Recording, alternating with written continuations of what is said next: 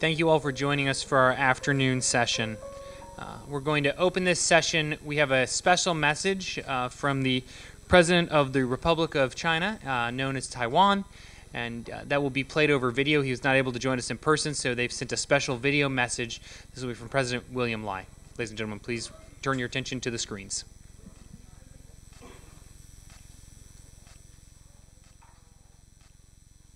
IRF Summit co-chairs, Ambassador Sam Brownback, and Dr. Katrina Lento-Strait, distinguished guests, ladies and gentlemen, good afternoon. I'm honored to speak to you all today for the International Religious Freedom Summit Asia. First, I would like to take this opportunity to thank IRF Summit co-chairs Ambassador Brownback and Dr. Lento-Strait and everyone who made this important event possible. We are now at a time when democratic backsliding and authoritarian aggression are becoming more widespread, and countless people face persecution due to their religious beliefs. Now more than ever, we must reaffirm our commitment to freedom and dignity, in which religious freedom is fundamental. Religious freedom has endured tyranny, within living memory in Taiwan. During martial law, preaching in the Taiwanese language was banned.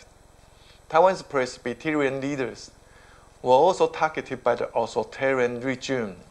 However, through the relentless efforts of the Taiwanese people, the sacrifice of democracy activists, and support from democratic countries, Taiwan became a vibrant democracy that now stands as a beacon of religious freedom in Asia.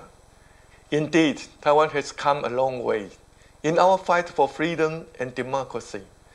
In the latest Democracy Index by the London-based Economist Intelligence Unit, Taiwan ranked 10th in the world and 1st in Asia. And in the newest report from the US-based Freedom House, Taiwan scored 94 out of 100 for freedom overall, and a perfect score in freedom of expression and belief. Taiwan's religious freedom sets a global standard, and we are part of the inclusiveness, diversity, and interfaith dialogue for which we are known.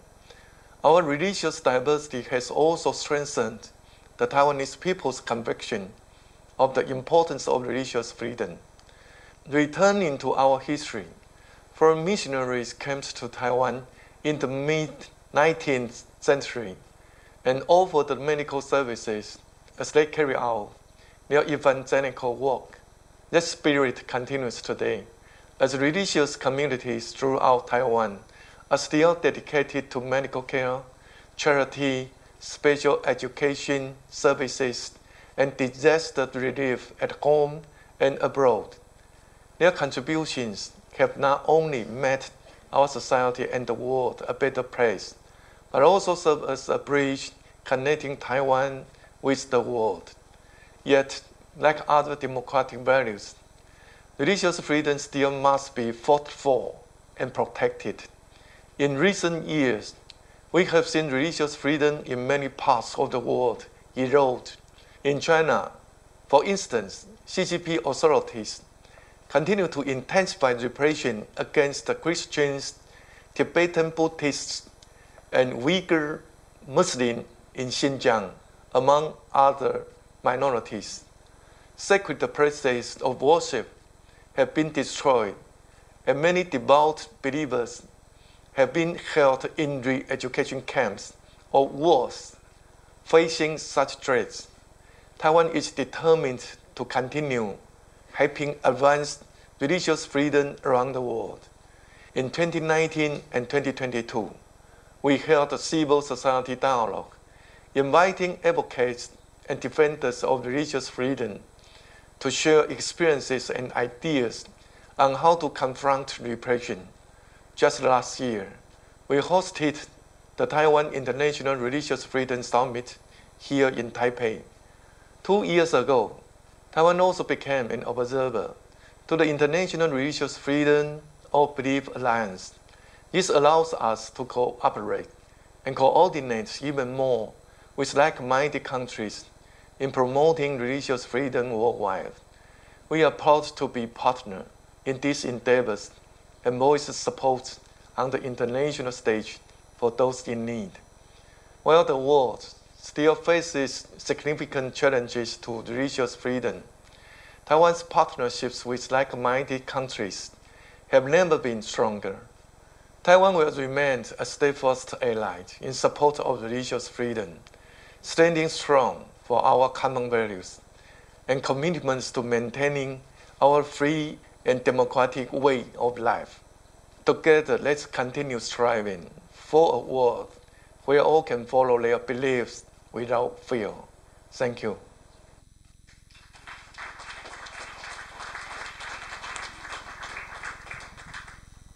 I would like to invite up our next panel that will be chaired by Katrina Lantos Sweat. This panel is on enshrining religious freedom in Asian democracies. It's wonderful to be back with all of you. I hope you had a great lunch, and we have clearly been well fed by the panels and the discussions this morning, and I know a lot of the most important conversations take place not in this room, but really in the people that you get a chance to meet and network with and exchange ideas. So we're excited to be back for another really interesting conversation. Before I launch into the questions with our distinguished panelists, I just want to say, first of all, that it was wonderful to hear those remarks from the President of Taiwan.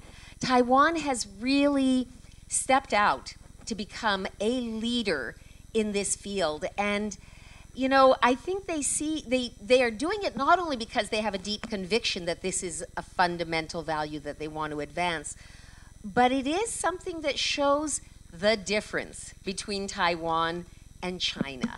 And they want the West and the democratic world to see that and to say, yeah, these folks are our allies across the board, and we have to be there with them. It is sort of a tie that binds. So I really hope that we will see a similar kind of stepping up and stepping forward in Japan following this summit, because Japan has potentially an incredibly important role to play. I also, and I know you'll have the opportunity to hear from this very distinguished individual later today, but I simply have to mention that our former Secretary of State, Mike Pompeo, has joined us. And I had the opportunity during the period of time that I served as chair and vice chair of the U.S. Commission on International Religious Freedom to really sort of see how various secretaries of state dealt with advancing this fundamental right. And although I am a lifelong Democrat, I have to say that we have never had a Secretary of State who did as much to really put this issue front and center in our human rights agenda. You know, for so many years, religious freedom, IRF, FORB, whatever you want to call it, was a little bit of an orphan right. You know, it was sort of off there on the side, lip service was paid, but there wasn't a lot of actual engagement on the issue. But Secretary Pompeo first, I mean, he wasn't the only one who did it, but he worked side by side and I'm sure played a role in choosing the best ambassador at large for religious freedom that we've ever had, my dear friend and illustrious leader, Ambassador Sam Brownback. But he convened the first ever ministerial level gathering of not only civil society, but top governmental leaders in Washington, D.C. He authored the Potomac Declaration, and honestly, I could go on at great length. So Secretary Pompeo showed through his policy initiatives, his actions, as well as his words, that this was not a sidebar issue. This was a central issue, and one that addresses not only the values that our country sought to advance, but also our national security interests, our public policy interests, our diplomatic initiatives. So please join me in giving a really, really warm round of applause to Secretary Pompeo.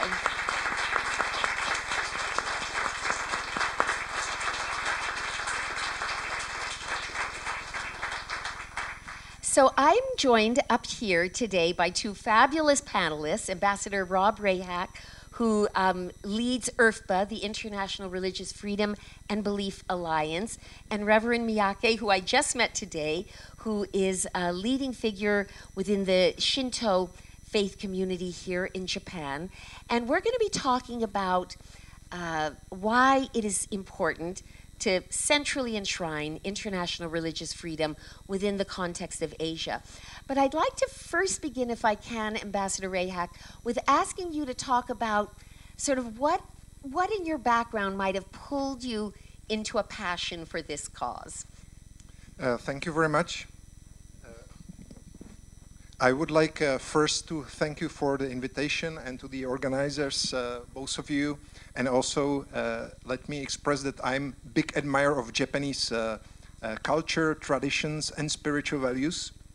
And also technology. I buy just Japanese cars. I did Aikido and Judo.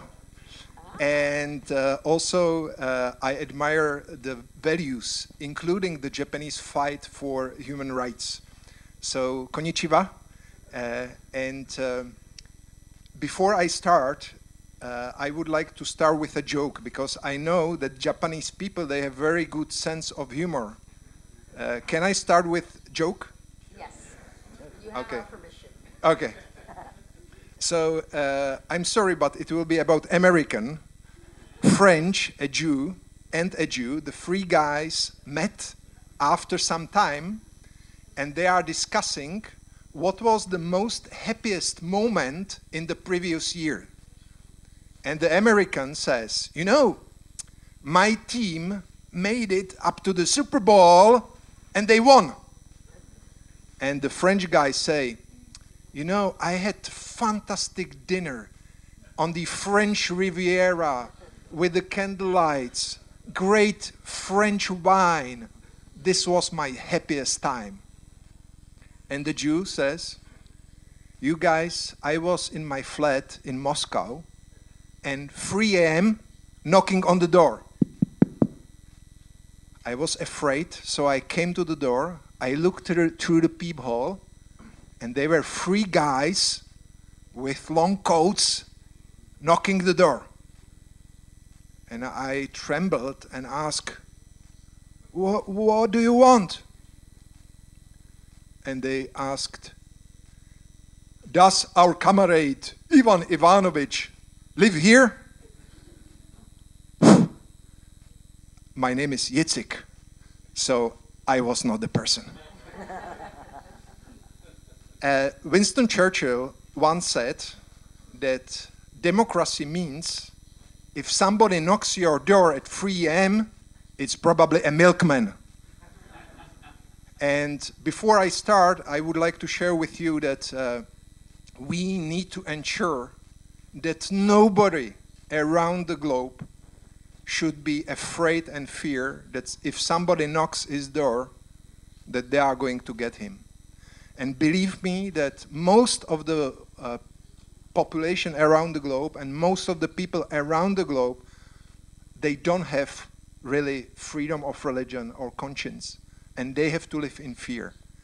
And if we are in those countries like Japan that have full democracy, very nice life, the beautiful Japanese gardens that I visited today morning, we should think about those people who are in troubles around the globe, and our responsibility is to help them.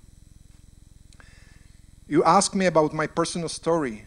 So I grew up behind the Iron Curtain. As a student, I was just at the high school. I was 15, 16 years old. Once I went to the lecture about religion, and when I came next day to the school, there were 2 communist police cars in front of my school. And I thought somebody get killed here because they sent 2 cars. The answer was they sent the cars because of me to start investigation how students can dare to go to be to have an interest in religions, and they wanted to kick me off the school.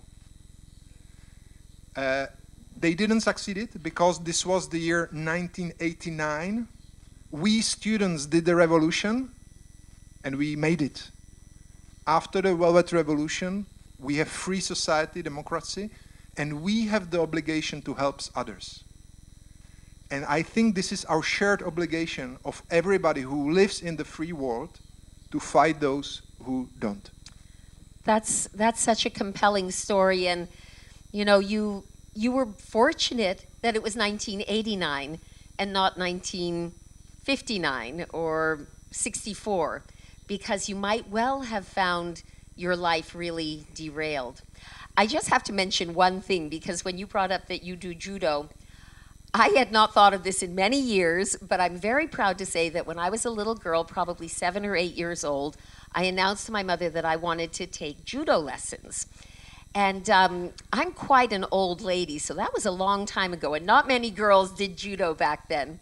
And we went to the local dojo in our town, and there were, I think, 45 boys in the class and not a single girl. And the sensei, the sort of head of the dojo, was very skeptical. He didn't know if he was going to let this little girl join, but he did, for which I was very grateful. And I had a great time, and actually threw a lot of boys out of the ring. So so that was sort of the beginning of my feminist streak, going way, way back. But Reverend Miyagi, first of all, we're so honored to have you here with us today. And you have for many years been working in the interfaith space. But I would be so grateful. I know you have a presentation you're going to share with us. So if you would begin with that, and then later on, as the conversation goes on, I'll have some questions to throw at you. Thank you, Madam Moderators. And first of all, I should say I'm so sorry. I've never practiced judo. Even the Shinto priest, sorry.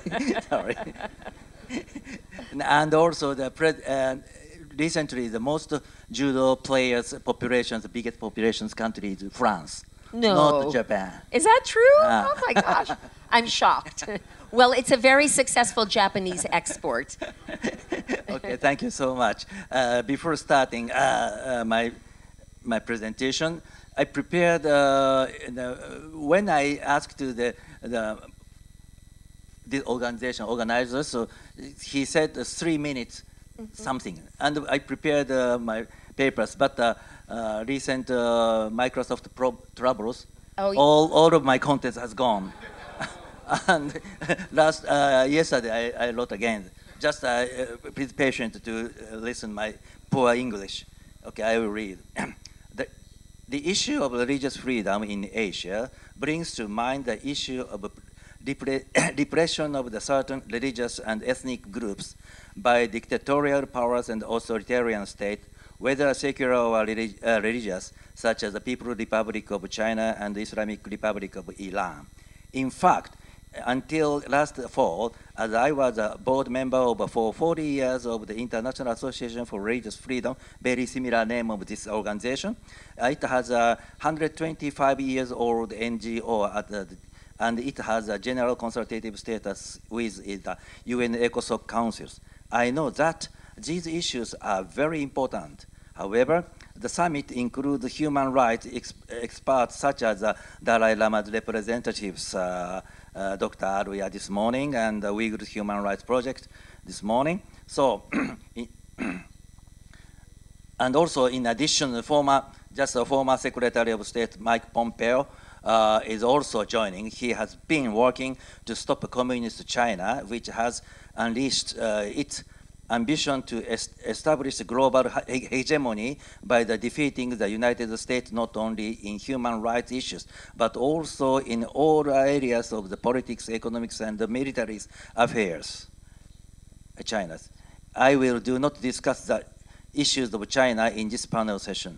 What I would like to raise is the fact that even in the mature democratic society like Japan, where a complete freedom of religion is recognized by the Constitution, but belonging to a particular new religion are covered by the mass media as if they were gossipy celebrities.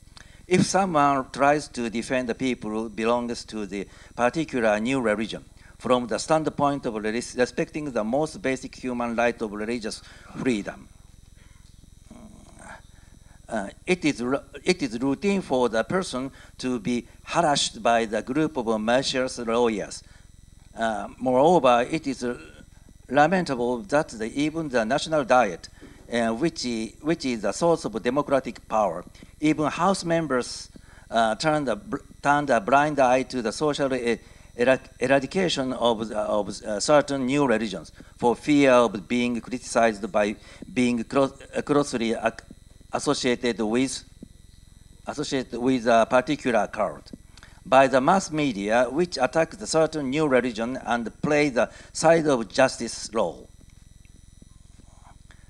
Currently, the most problematic case in Japan is the government attempt to take away the judicial personality from the religious corporation.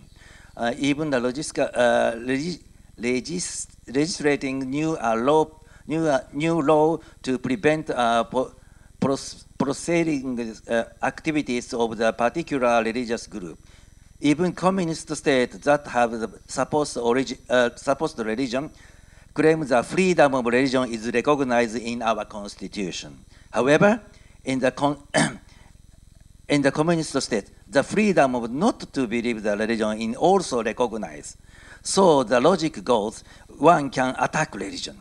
As a mature democratic country like Japan is indeed not like communist country, but even so, the process of the ongoing that the government says that certain religious organizations,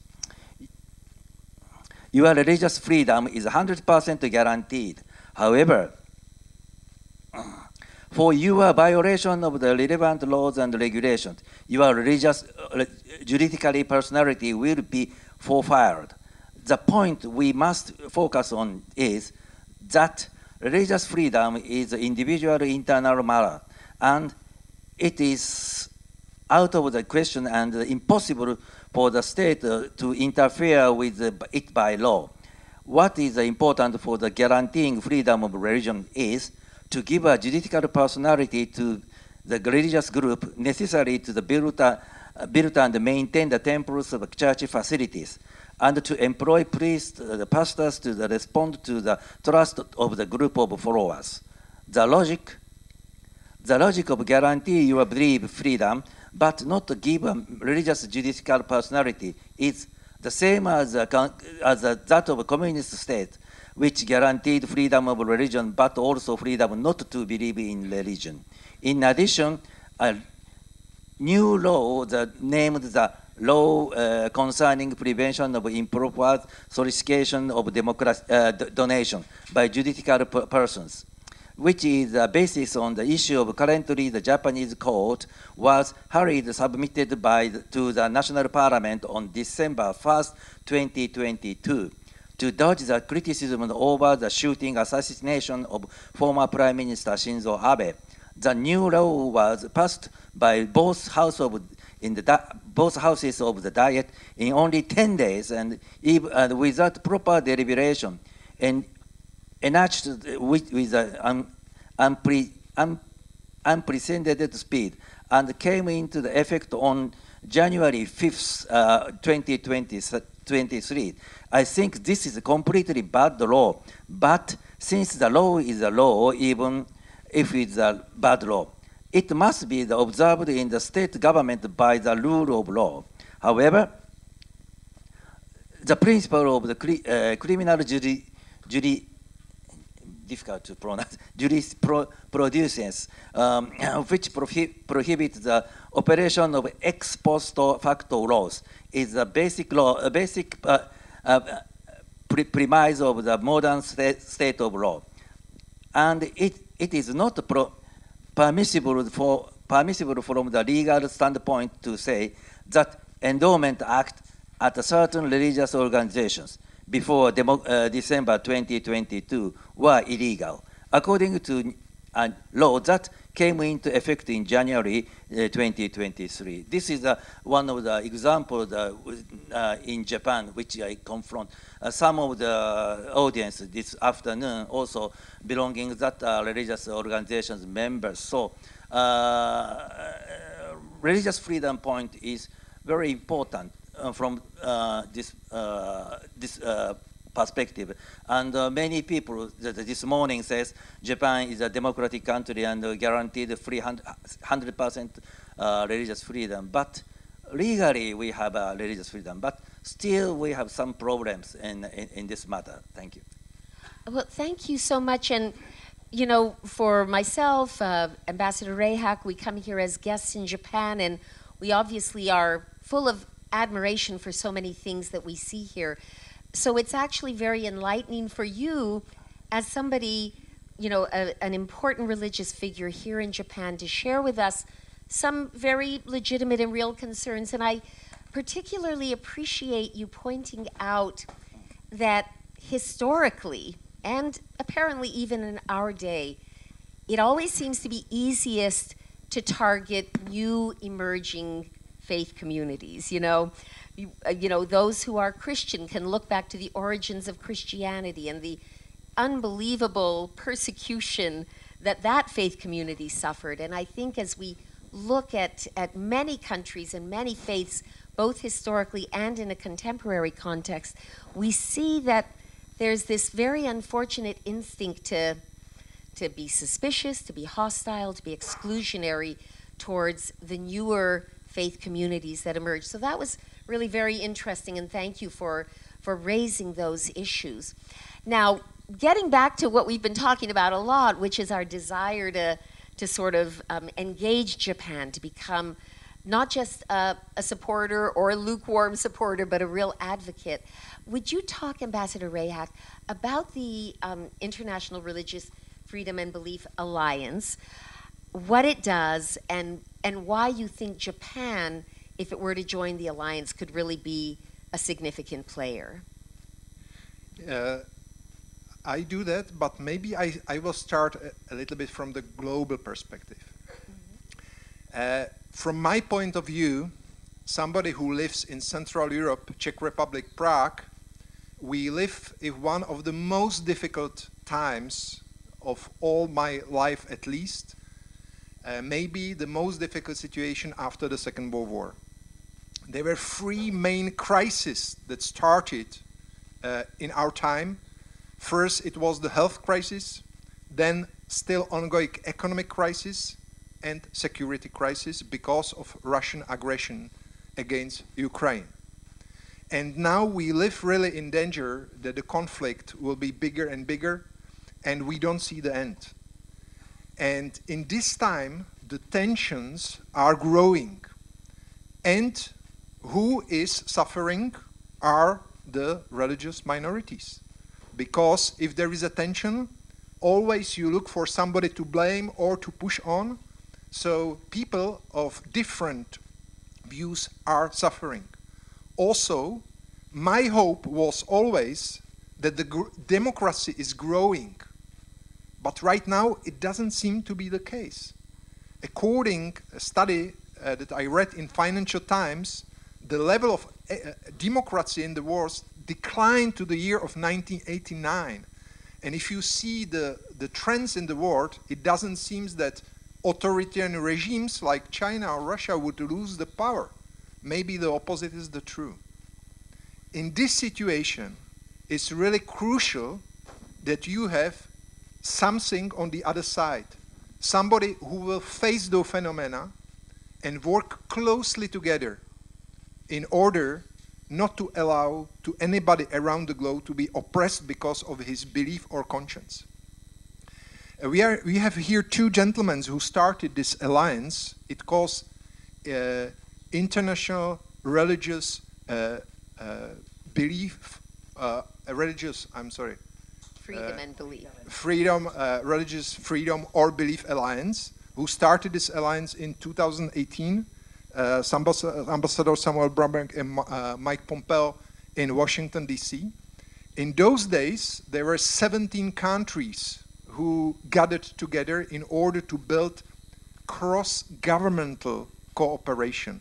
This is very important because we have a lot of civil society, but we have only this alliance for intergovernment cooperation.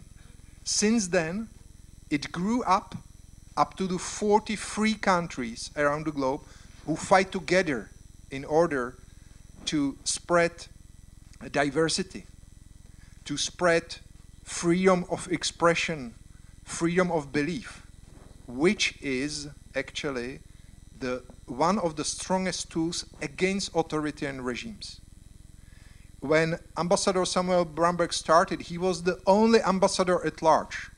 Today, we have 16 special envoys responsible for freedom of religion by different governments around the globe, which is on the other. I spoke about the tensions, so we have many people on the other side who understand the difficult times we face, who gather together, join the forces, and work together towards tolerance, human rights, freedom of religion. Japan, in my eyes, could be one of the key players in Asia region, because Japan, with the vision of traditions, human rights, and technologies, could be the leader of the whole region, who could influence not only the cases of many individual people who suffer and they are prison, but also the whole spirit in the region, and the technologies are starting to be beyond our control. I see that AI, we were afraid that once will come time that you will be not able to recognize is something is product of AI or a live person. The times came. We live in the time that you will be not able to recognize. Just yesterday, somebody sent me a video that was made on behalf of my videos on YouTube, that I was speaking on the video. I saw myself, I heard myself, and I could not see it's not myself, it's product of AI. It was very terrifying. And you can see that the AI is also misused for surveillance. We spoke about the Uyghurs here. The Uyghurs, they can't go to buy even the ticket for the train because everywhere is the face recognition. 24/7 under the surveillance. The technologies, if we don't change the course, we will not able to escape from the surveillance and misuse of technologies. So are you, one more thing? Yeah, no, please. Just one more. Yeah. Just one more. The key is to have countries like Japan, who is leader in technologies, to make it vice versa, and you use AI for our sake, for the people, for good PR, for promotion of tolerance, religious freedom. And this is a step we have to do together. Thank you. Excellent, excellent. And a frightening prospect you raised, but so important. So, Reverend Miyagi, if you could sort of respond to what Ambassador Rehak said, how do you see Japan emerging in a leadership role? And what about his suggestion that, you know, that Japan really, because of its technological expertise, could help us all to better navigate how we avoid the very, very clear pitfalls of a potentially dystopian world of AI? Thank you. Last week, I attended one international conference in Hiroshima, and the title is AI and Ethics. And this is 4 organizations co-sponsored.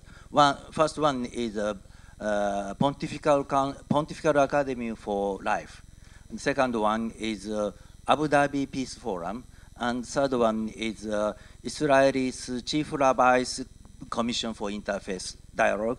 And the fourth one is Religion for Peace. And I attended. This conference is very, very unique because not only for religious leaders, but the the president of Microsoft, Mike, I forgot his name. President of Microsoft is also attended full days, and also the IBM's representative, Cisco Systems representative. We talked together with for the responsibility for the new technology and human ethics. And I think Japan is at that conference I mentioned about in the past, this kind of conference operated by the so-called Abrahamic religions country. But I think that we need to add the element of the like Shinto, Buddhism, Hindu, and other countries, other religions background, especially for Shinto, has think that everything has a life.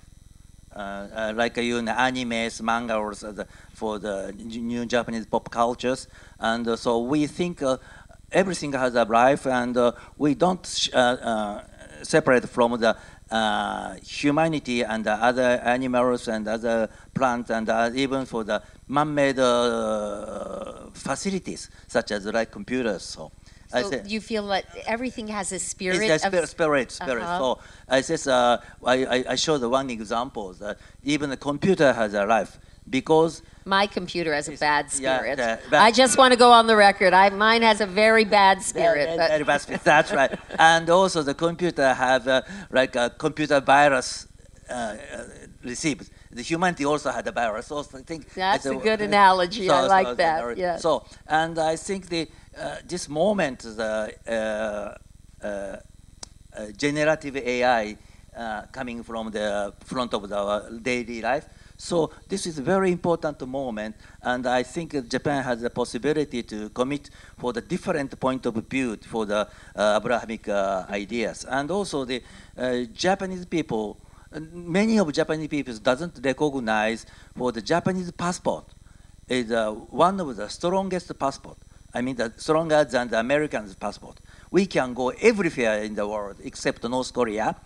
And so our government guaranteed 100% freedom for saying political message. Even the prime minister, many people say it's bad voice to the prime minister, very similar with the United States also. But anyway, so which means Japanese people has a duty for the support of the whole human beings issues, especially for the religious freedom. I think I always push to the Japanese friend, especially for the Buddhist Shinto leaders, to support for the human. Well, this is music to my ears, and obviously we're singing off the same page. But you mentioned earlier, Reverend, that the Abrahamic religions have tended to take, in a way, the central role in a lot of the efforts around religious freedom. But I sort of want to follow up and ask you if you think, in some ways, some of the faiths of Asia, yes. Buddhism, Shintoism, and others, that are not so much based on revelation, but on the development of deep ethical beliefs and systems, might in many ways find it easier to really embrace and implement this idea of equality among all faiths. When you have religions based on revelation, there can sometimes be a tendency to say, well, this is revealed, so we're right and everybody else is wrong. Whereas some of these traditions that are very deep and long-standing here in Asia have in some ways a more universalist appeal. Could you just talk for a minute about that? Yes. For the Abrahamic, according to the Abrahamic tradition, but according to the Abrahamic text, like Bible, so before Abrahamic family, all human beings are the children of Adams. So no Buddhist and Shintoist and Hindu is also the same root we have. So and in the Genesis, the story of the Babel's Tower, bubbles. That's the human trying to build the tall towers and Oh, the Tower of Babylon. Bubbles, and then the God angry to destroy and separate different languages. So we need simultaneous translation here now. But according to So it all goes back to Babylon. but at this moment, very good AI. Maybe in a couple of years, we don't need any. Sorry for the simultaneous stuff, people. We don't need simultaneous translation because all AI automatically translate to the others. It means we come back to the moment of Towers of Babels. Mm-hmm. So the human beings again to become a oneness for the as a one family. For of course we have different languages, different lifestyles, different cultures, different traditions, different religions. But point of the thinking is we are the family. So this is my point of view. And also Shinto has very tolerant religions. When Shinto is a Japanese original religion, but 2,000 years ago the Buddhists coming to Japan, no Shinto is reject for the Buddhism. So means we accept Buddhism. So, and the Christianity and now the Muslims and Jewish, so many things. And didn't you tell me earlier when we were speaking that it's not unusual for somebody to practice both Shintoism and Buddhism at the same time, which I think is very interesting and, you know, again speaks to that idea that in many ways this whole concept of religious freedom and that mutuality of respect seems like a very good fit, culturally as well as religiously. Yeah, for instance, rite of passages. When we got the babies, and first past 1 month, we visit the Shinto shrine for greetings, and then got married. Maybe more than 90% of Japanese get married with the Western, like Christian style. Oh. Go to church, yes. And when maybe more than 90% of Japanese, when he or she passed away, visit the Buddhist temples, the Buddhist. So that's real interfaith and oneness. And my family succeeded Shinto priest for the generation by generation. But my wife is coming from Buddhist, and the Christian Catholic priest to celebrate my wedding. Oh, you married you. Oh my gosh. This gentleman is a living, walking embodiment of harmony and mutual and my grandfather and my father permitted to do this. So not only for the mind or for the interface dialogues, but the actual lifestyle also interface. That is such a wonderful story. Thank you for sharing all that. Yes, please, Rob. You ask about the Abrahamic religions and Shintoism, Buddhism, and so on. There is a story that was a rabbi meeting with his 2 students. And the students asked the rabbi, "Rabbi, tell us, how can we recognize when the night ends and the day starts?" And one of the students said, "Maybe it's the time when you can recognize from a distance a sheep or dog. If it's a sheep, determine or dog." And the rabbi said, "No." So the other student said, "Maybe if you can recognize if it's a fig tree or palm tree." And the rabbi said, "No." So the students asked him, "So what will be the time when you can recognize that the night ends and the day starts?" And the rabbi answered, "You can recognize it if you look the face of a stranger and you can see sister or brother. Until that time, the night is still with us." And I think this is the common ground of all religion that teach us to see the brother or sister in people that are even foreign to us. We don't know them.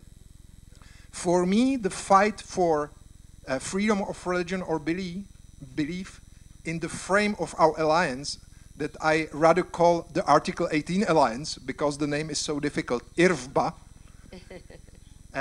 because of the people I never met, They are far away, and still we have the responsibility to fight for people that we don't know in person. You know, we organized in Prague last November a conference about the freedom of religion belief under the authoritarian regimes. We spoke a lot about all the authoritarian regimes. And I had a dream there that I dedicated each of the panels to some person somewhere in prison.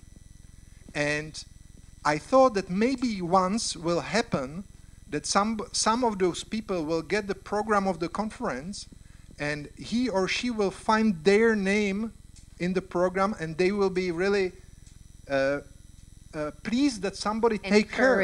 Encouraged, yeah. And then I sit in one restaurant in Geneva, in front of me, Dr. Tang, and suddenly he starts to speak. Do you remember as you put the name of this Vietnamese prisoner to the program? I said, yes. Somebody succeeded to deliver him the program of the conference. He was already blind. He asked to read his name twice to hear that somebody takes care. Sometimes it's enough to do a little bit, just a little bit, but it can be very important for the people. It can be great support that they can get. Oh, that's such a wonderful story, and so important to remind us, because, you know, we can talk about this at sort of that 25,000 foot altitude in big principles and big sweeping rhetoric, but so often it does come down to individual victims, individual sufferers, mothers, fathers, children, being persecuted, being imprisoned, being excluded from society because of who they are and what they believe. And we must not lose sight of the fact that we are fighting not for groups and not for abstractions, but for actual brothers and sisters, as the rabbi said, who need us to take up their cause. We don't have much time left, so I think instead of taking questions, I'm going to give everybody here an assignment. So you've heard me, you've heard Ambassador Rehak, you've heard the Reverend, and other panels talk about how eager we are for Japan to step up and become more of a leader. And one very specific, very concrete deliverable, that's a phrase we like to use a lot, what's the deliverable, would be if the government of Japan were to join the IRFBA alliance, and they could play a really significant role in it. Now, I don't know who all of you are. Some of you are journalists, and some of you are religious leaders, and some of you are academicians, and some of you are politicians. But I would really like to ask those of you, especially our Japanese attendees, to think about ways that you can reach out to your governmental representatives through letters to the editor, through op-eds, through meetings with governmental officials, and literally just say, you know, I attended a very interesting summit, the first Earth Summit in Japan. This is something our country should be leading on. We're not perfect, as the Reverend pointed out. We need to be careful not to weaponize the law, not to target you religious communities, but we can be a leader, and we should be a leader. And I think, you know I come from a political family in the United States. When governmental leaders hear from citizens about an issue that they're not expecting to hear about, those letters, those phone calls, those editorials, they get noticed. And so I'm sort of, one of the hats I wear is I'm a professor at Tufts University. So I'm assigning all of you an assignment to please do that. And I'd like to close with a little analogy, if I may. So Ambassador Brownback talked about it. I have, many of the speakers here have talked about freedom of religion, conscience, and belief being a fundamental foundational right on which so much of the rest of the architecture of international human rights is built. And the way I like to think about it is as a very complex mathematical equation. Now, personally, I'm a terrible mathematician, but I have a lot of admiration for those people who can do these tremendous equations. They're spread across two blackboards, and they're using signs I'm not even familiar with because I'm pretty much at the plus, minus, multiply, and divide stage of things. But it's fascinating to see, and I always am just full of admiration for the brilliant minds that can do that. But even though I myself am not a mathematician, I know one thing, and that is that if that brilliant mathematician makes a mistake early on in the equation, it does not matter how hard they work on the rest of it, the sum will not come out right. They cannot get the right answer until they go back and fix the mistake they made at the beginning of that equation. And I really think that no society can really get their equation right if they don't, at the beginning of the equation, embed a respect, a reverence, and a determination to defend the conscience rights of all their people. So this really is foundational. It really is fundamental. And we really, really are grateful to have this opportunity to share our thoughts with you, our anecdotes, our examples, our concerns, and our aspirations. So I hope you'll join me now in thanking these wonderful panelists, and we look forward to what comes next.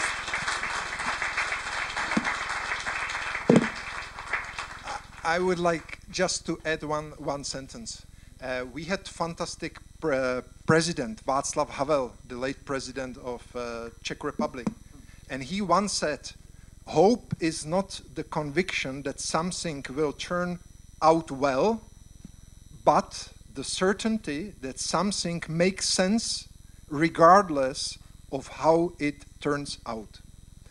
I would like to wish to everybody that we will keep the hope. We will not give the hope. We, in my country, we always were saying the Bolsheviks, they will be here for 1 more year, maximum 2. And we used to say it 40 years until the Bolshevik went out. But we kept belief that the situation will turn into good. And this is something we need.